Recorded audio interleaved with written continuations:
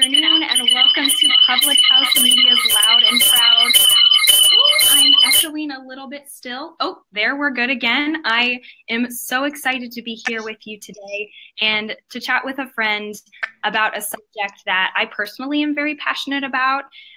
She's somebody who's killing it and doing amazing things. So let's jump right in today to our guest. I'm going to switch over. Hold on, I have titles for you, Sarah, as I introduce you here. So Miss Sarah Folkins, here she is. Hey. Hello, Sarah. Thank you so much for joining us. I'm excited to be here. Can you tell us, first of all, I'm gonna let that, I'm going to go ahead and push through. Can you tell us where you are? Yes, I am. So I'm based in New York City. I'm a New York City-based actress. However, currently for Thanksgiving, I'm from Louisiana, so I'm back home in Louisiana right now at a friend's house in Slidell, Louisiana, which is where I'm from. But I'm based in New York City, right in Harlem. Amazing. When I lived in New York, I lived on 145th Street. What street are you on? I'm on 145th. No, you are not. Yes, I are am. you right? I'm between. No, I literally. I'm between. Every day of my life, I walk by El Morocco. Do you walk by El Morocco every day? Yeah, I'm right on 145th, between 145th and 150th, on Edgecombe Avenue. That's amazing. That's right where I was when I was there.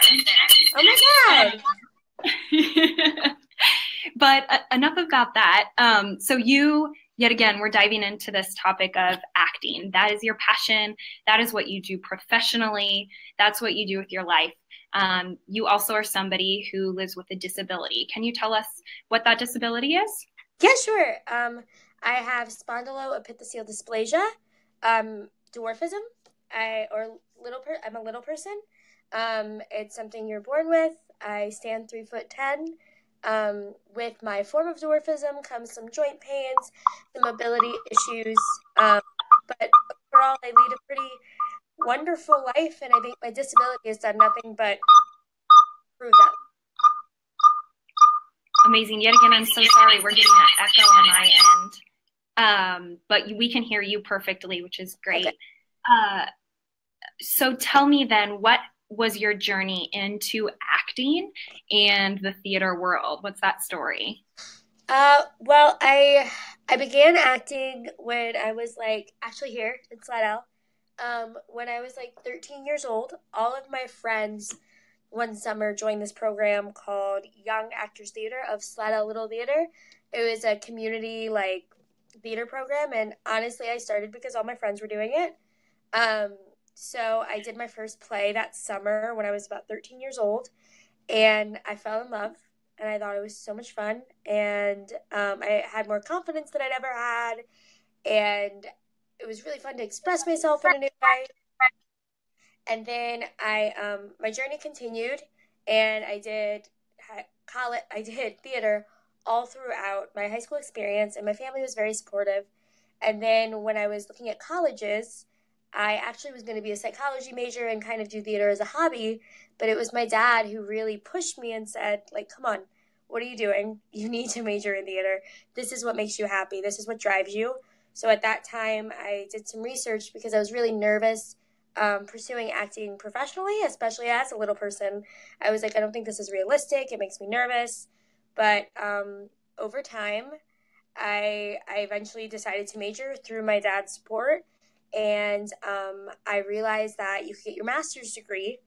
And if you did that, then you could always fall back on teaching at a collegiate level or at a high school level. So I decided to major in theater, did 4 years down here in Louisiana, and then was lucky enough to get into an MFA program in the city at the New School, and got my MFA in acting about a year ago, and have been very fortunate to work professionally in theater since graduating. And I've found in my adult life that theater no longer is just about being an actor for me. It's really a form of advocacy as well, because I believe that theater media in general, entertainment, is one of the best ways to display differences, because when people see it, after they're exposed to it and it's normalized, I think people have less of a strong reaction. So now I pursue theater not only because I love acting and I love storytelling, but also as an advocate for those of us with disabilities. I think that's absolutely incredible. I love that you are there doing that. I'm jealous that you're there doing that. Come join me. I don't tempt me. Can you tell us a couple of, before we like highlight the goods, can you tell us some of the bads that you've encountered when going on this journey of specifically acting? I would say I've been fairly fortunate, but a lot of my bad came more, I think, being in the South, and it was part of the reason I needed to get out. I was in a very small-minded area, very typecasted, very put in a certain place, and I thought that I could only be a comedic actor, or I would have to teach to make a living. There was no way I could ever make a living as an actor. And I mean, that's true for a lot of people, but I thought I was very much influenced that my height was going to hold me back, and told that by a lot of voices around me. And it really took getting out of the South to realize that, oh no, there's like a whole world out there, people who accept people for exactly who they are. And if anything, it's more important for somebody like myself to pursue this career. And just like anybody, I've walked into rooms during my graduate school auditions. I would walk into auditions at some pretty prestigious universities, and people would look at me, like back down at the table, and then not look at me again, not watch my audition. I've had that in a couple of audition rooms. They just see me, and I guess they hadn't seen my head on my resume, and I've watched people just not watch me or laugh me off, or not take me seriously the moment I walk in the room, purely for my physical state. Which that's frustrating, but then I feel like it's my job to give them a really great audition. So then at least if they're like, yeah, we're not hiring you, I can be like, yeah, but I'm not a joke. So I guess that's boom, here are all of negative experiences.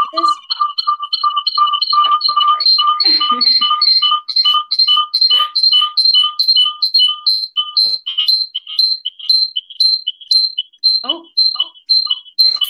I'm sorry, it's doing the sound again. I didn't mean to cut you off or interrupt. And when you walk in that room, not only are you serious, you have those degrees to back you up as well, which is amazing. Yeah. I'm wondering, growing up, who are the people that you look to who not even necessarily had a difference, but who were the actors and actresses you looked up to and you said, I want to be like them? Or maybe who did have a difference that you said, I have a difference like you, I want to do that. I can do that because I've seen it. Yeah. As a female little person, there's frankly just not a lot of role models in terms of just my physical state. But that's a hard question. I mean, Dinklage was obviously like huge for the little person community because he did it and it gave us all kind of like a semblance of hope. Sure. So he was really great for me.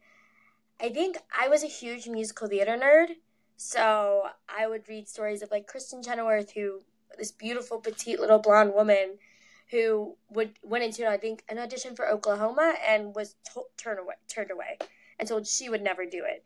You know, it's really any actress's story I read, 90% of the time they were told at one time or another, you're not pretty enough, you're not. Meryl Streep was told 1,000 times she wasn't pretty enough for this industry. And I mean, look at her today. She's a phenomenal actress, and I think that's a common thread I see with particularly female actors is your looks, and your looks are what are going to hold you back, and you don't quite look like this or that. And I think in reading those stories, I was like, okay, well, if these women have been told no 1,000 times and they're as talented and phenomenal as they are today, then I think I can do it. It's just you have to keep knocking on the door and reading those stories from people like Meryl Streep, from Kristen Chenoweth, and reading those kind of stories and seeing that they were told no 1,000 times as well. And it really just takes one yes. So there's 1,000, I think, female actors that I could name that I read that over. When it came to disability, really Dinklage was my first, role model for somebody who looked like me that I even could look up to, that had like a really amazing career. There's still really not a lot of visibility for. There's also Warwick Davis, and he's great and he's wonderful. But again, a lot of male influence. Really finding that female role model in acting, I still struggle finding someone that looks like me that's really made it into the industry. So I think that's kind of my goal, is to try to be somebody, or to have one of my friends. Hopefully we can make enough of an impact that some female can break that barrier and I can have a role model. I think that is amazing and so important. Yet again, I'm going to apologize about the sound. I am wondering, when was it that you realized part of the acting also was advocacy, and also was kind of showing that a part of who you are is disability? Was there a moment, or did it kind of naturally happen for you? How did that happen, where you realized it was kind of all encompassing? It really wasn't until this last year. And I've been fortunate. It's been a big influence with the artists that I've been lucky enough to work with. I do a lot of disability advocacy theater, and meeting those artists and seeing how much work needs to be done, like people like Alliance for Inclusion in the Arts, Christine Bruno, David Harrell, Yep. working with Apothete Theater Company, Greg Muscala, and meeting those artists who have been doing this a lot longer than I have, for sure, and hearing their journey and their story, and the importance of realizing that what I'm doing is, it doesn't feel as selfish, and that there's a bigger job to be done here than just to make a difference for myself. I need to make a difference, or try to help make a difference for the word disability in general. I didn't even really identify with that word until I moved to New York. I thought it was a negative word. And then I met a lot of people who showed me how positive it can be if you use it in the right way and if you take ownership of it. So it's really been a journey, I would say, this last year in professional theater that I found. And how much owning that word and being proud of that word has frankly helped my career.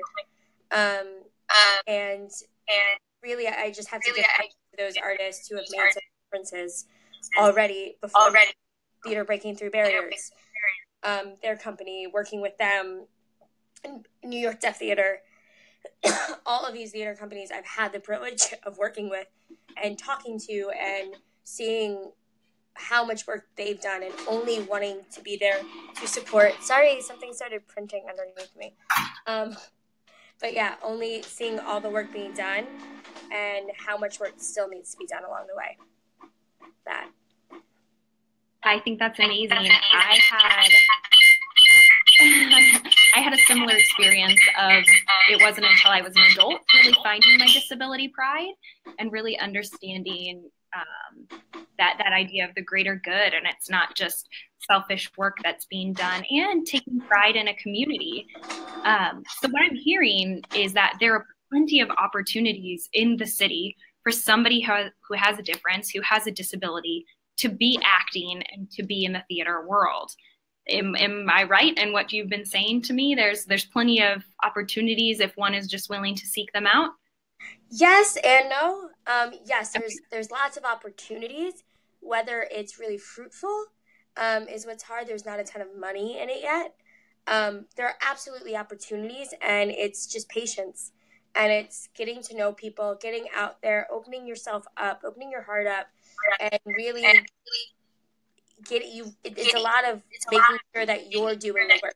You're submitting yourself, you're getting yourself out there, and finding your way through the communities. Meet somebody with a disability, tell them this is what you want to do, and then I promise you they will forward your email to about as many people as they can, because there's powers in numbers. So I want everyone with a disability to please come to New York, so we can make a really impactful difference, because we are a minority. So we just need to keep building. There are those opportunities, though. If you seek them out and you work hard, you'll find them. I have no doubt you could find something somewhere. And if you can't, then learn how to self-produce. And that's really a big part of the New York City scene right now, is putting up your own work. And especially with disability, we have so many stories that haven't been told yet. So telling the stories and figuring out ways to tell your story is really important. And there's a ton of festivals. There's the United Solo Theater Festival, where you can submit your own work, Fringe. And those are all great opportunities that if you're not getting the kind of work you want to do, maybe start producing your own work. Amazing. I am just so excited for you and all of the work that you're doing. What are you looking forward to next? What's on your docket of both life and acting? What's going on? So acting-wise, I'm in a production of Jack and the Beanstalk at Abrams Art Center, produced by a company, I believe it's We Accept You, and I'm really enjoying it. That opens December 6th. And I'll be doing that through December 23rd at Abrams Art Center. Jack and the Beanstalk, and it's wonderful. It's a musical. And then I'm lucky enough that I'm going to be working at the Met in Cosi Van Toot as one of their supers. So those are the next 2 projects I have. I'll be doing that starting end of February. We'll start performing mid-March, and I'm really excited about that. And then personally, I'm just kind of trying to figure out my day job life. I have a really great job, but I'm looking to find something that's a little bit more where my full-time job is more in the world of entertainment, because currently I work at a gym during the day. I'm a manager there, which is great and lucrative and keeps me living in New York. But that's kind of my next personal journey, is finding a way to make my day job money, hopefully in the arts somehow. So that's kind of where I'm at in life. Yay, I am so excited for you. I'm coming to the city in January, so be ready to go grab coffee with me. Yes, for sure. Yes. And thank you so much for taking the time to hang out with me here. I apologize that I was echoey and that technology likes to mess with us, but no worries at all. I am so thankful that you were willing to connect and chat and tell us your story. And there it's going to go again. Thank you so much for your time and for joining us today. Yet again, this is Sarah Folkins. Do you have any social media, like website or Instagram or anything that you want to tell people about? Sure. My Instagram's just my name, Sarah Folkins. And that's like really the only form of social media I have. I'm not good with that kind of stuff. But yeah, Sarah Folkins is my Instagram. Please join. It's public. And I post about any shows or anything right there. And thank you so much, Nikki, for having me. It was an absolute pleasure and an honor. Totally, girl. I'm so glad Sarah and I randomly ran into each other working on a project. So crazy. Such that last March? Yeah, and I literally pulled out my iPhone and I was like, can I interview you right now? I think, of course. And you let me. It was great. You were getting your master's. I think I was still in school too, so it was perfect. Amazing. Well, thank you so much for taking the time for me. And I will find you in January. I look forward to seeing you. Bye, guys. Yay, thank you. So yet again, thank you for joining us today on Loud and Proud. I again apologize for the sound and technical issues, not anything in our control, but I'm just sure you enjoyed Sarah and what she has to say. Again, you can find her by Googling her name. And I hope you'll join us next week, next Monday at 8:30. We'll see you there.